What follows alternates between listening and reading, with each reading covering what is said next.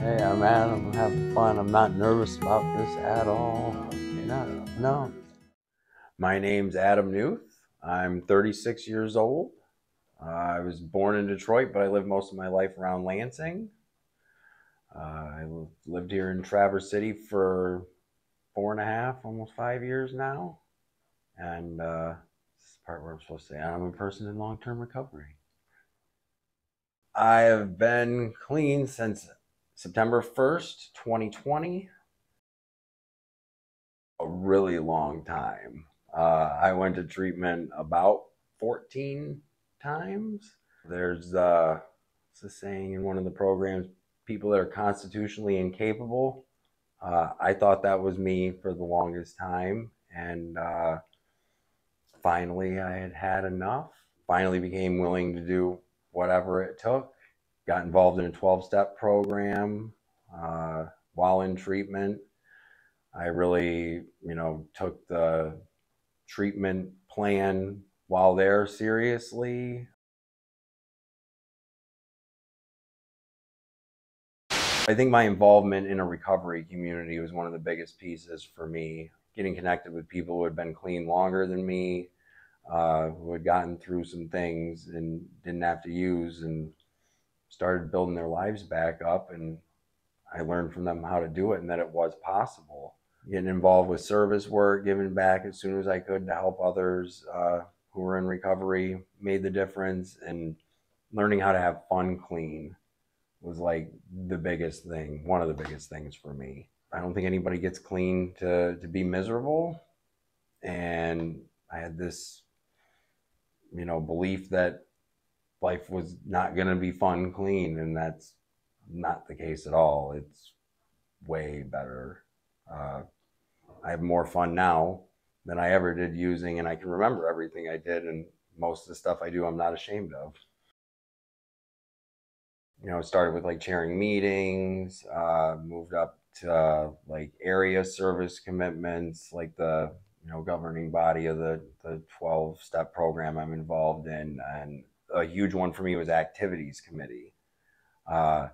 They made up some fake position for me while I was still in treatment so I could get involved, and I stuck with it for years. And then I got to be activities chair, and then like got to really have like a say in like what events they do around here. And we're pretty lucky around Traverse City. Our recovery community is like really active. That's been a huge part for me, just staying active and staying active with the people that I got and was able to stay clean with has been huge too. Like we all have fun together. Concerts have been a huge thing for me. I never would have thought, 4+ years ago when I made the decision to stay up here or whatever, that concerts would be a big part of my recovery. But there's like a group of guys, there's like, 6 of us that, depending on the show, like we just road trip together and we go to these shows and we do them clean, and we have some of the most fun we've ever had in our lives.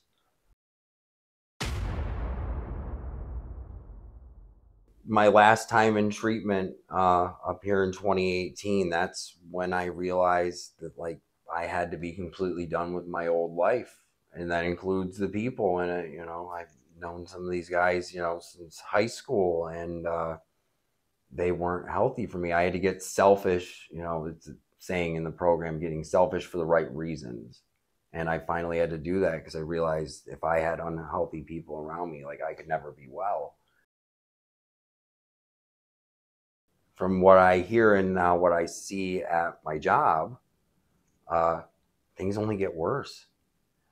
And, when I started at Detox, I guess I didn't understand that this position was kind of something I was doing for me, like being selfish for the right reasons too. Like it's a constant reminder that things are not going to get any better if I, stop doing the things that I know got me clean and have kept me clean and in recovery. If I stop doing those, I see what's in store, and I see people that I was in treatment with 5-6 years ago coming back, and for the better part of 2 decades, that was me, coming back to treatment. It's just a cycle of jail, treatment, recovery housing, kicked out, jail, homeless, jail again, maybe treatment, homeless. It just repeated for so long. And now that I finally was able to break that cycle, like, there's no way I'm going back. Like, I'm going to keep doing what got me to this point, like, no matter what. And hopefully I can help a few people along the way. Like, I had to suffer for a long time before I got it. And that's what I tell the people I work with. Like, hey, pick my brain, like, learn from me now so you don't have to go through all the crap that I did. Oh my gosh, night and day. My family want me around for things. My dad moved out of state several years ago, and every year for Thanksgiving, I'm invited there for it. Like that wasn't a thing. It was like, well, if we do let you in, you're going to come in through the garage. We'll give you a doggy bag, and don't be in the bathroom too long, and don't wander.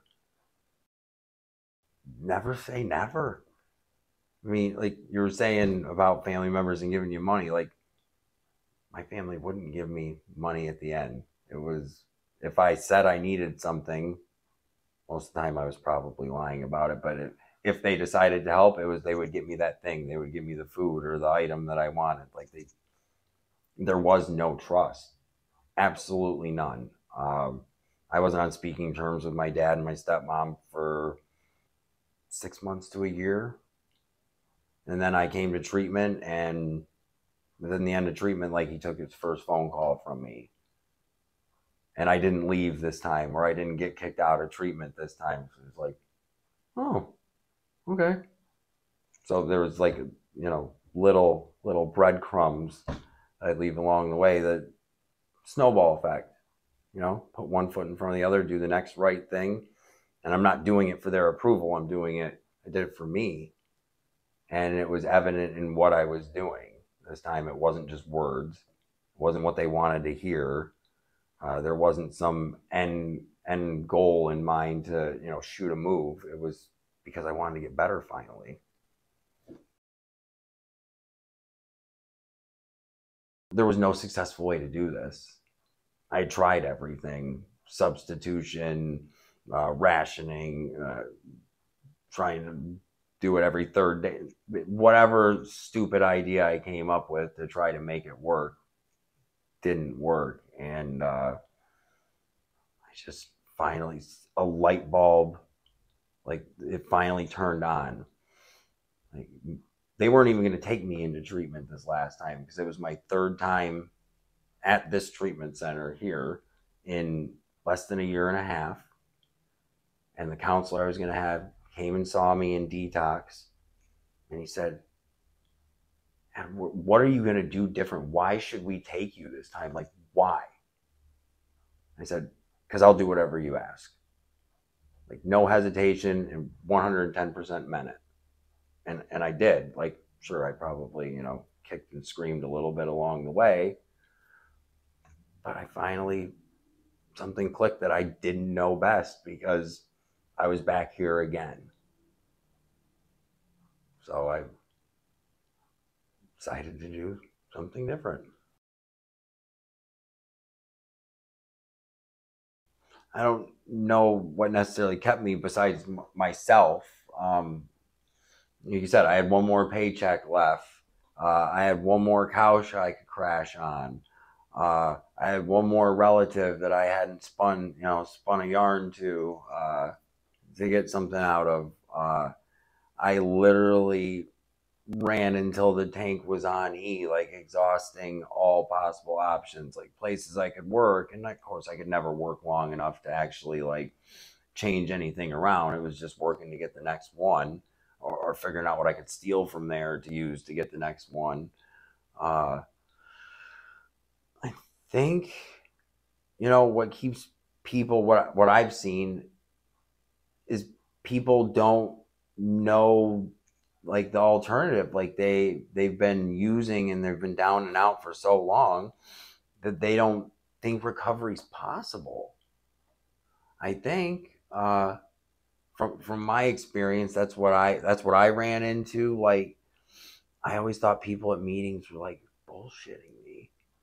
Like, you can't be this happy and be clean. Like, there's no way you're not drinking and drugging. There's no way. There's no way. Like, you found the secret formula or something, and maybe if I like play it cool and don't come to a meeting all like twacked out or falling asleep enough times, you're gonna tell me, and then I can use successfully. But that's not the case. Like, these people are genuinely happy, and like I found that, and like I want to give it away, man. Like, this is the best thing that's ever happened to me, and like I'm in a position that I can share it with people, so I want to do it. But you know, the lack of resources is like a huge thing. You know, I think the statistic is 10% of all people in active addiction only ever get to treatment, something around there, and then only 10% of them make it to long-term recovery. And it's just like linking people up with as many possible avenues and outlets to explore recovery, I think is the best thing to help them, whether it be 12-step meetings, whether it be something faith-based, whether it be getting, you know, physically active in some kind of recovery community, like just getting linked with other people clean, period, and finding something you enjoy doing, like, can make all the difference in the world. At least I found in my experience.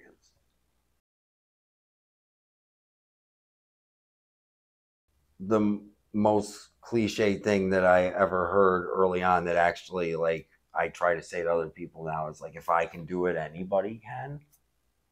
I hated when somebody said that, but I never took the time to like know the people who said that to me and know, you know, how far down they fell, and then were able to get back up and get like all these amazing things back in their life. I'm in the position in the next year to have my son back living with me full time, and I haven't lived with my son in 8 years. You know, I have this position here where I'm able to give back and help people. I might even be able to get my social work license back in the next year or so. I'm getting my record expunged. Like, by 2023, I won't have anything on my record, you know, if everything goes like it's supposed to. You know, I have healthy friendships and relationships today that aren't based on like what that person can do for me. Like, it's based out of like love and compassion and sharing general interests and like actually caring about the people around me. I have a lot of good shit in my life today, and I only have it because I'm in recovery, because I'm clean, and because I've like changed my life around and I've worked to become a better person. If it wasn't for all that, like, I would have nothing. So like, literally, I'm saying that if I can do, like, I came here with nothing. I came here with nothing last time I came to treatment. So I really do mean it. Like, if I can do it, like, anybody can, and it makes me very hopeful. Thanks for watching the Recovery Spotlight. Watch more videos on the 217 Recovery app and at 217recovery.com. You can edit this, right? Okay, thank God. Okay, yeah. That makes me feel a lot better.